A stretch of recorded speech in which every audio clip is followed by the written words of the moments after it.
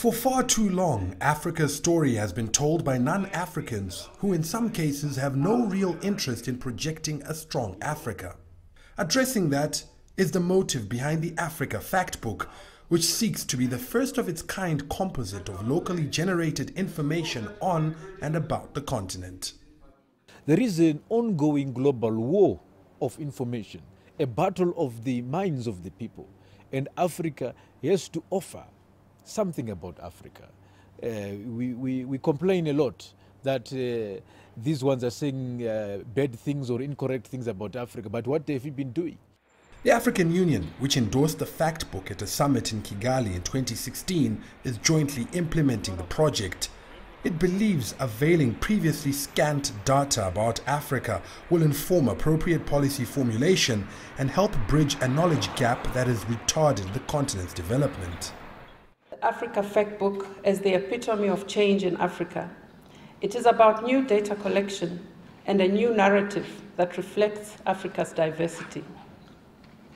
The Africa Factbook will make it possible for Africans to tell a new narrative about Africa. Africa is transforming.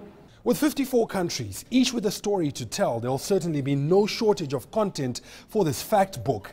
Getting all that information together, though, is a challenge that the authors say will both be exciting and groundbreaking, and one that they're up for. A team of 200 researchers is being assembled to produce the first edition of the Factbook by January 2019. It's expected to be a game changer. The Africa Factbook aims to be as frequently consulted as other popular sources like Google. Young people these days just go on the Google.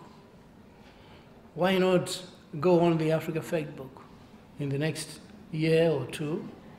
5 years from now, the Africa Factbook will be the most used reference book on anything African.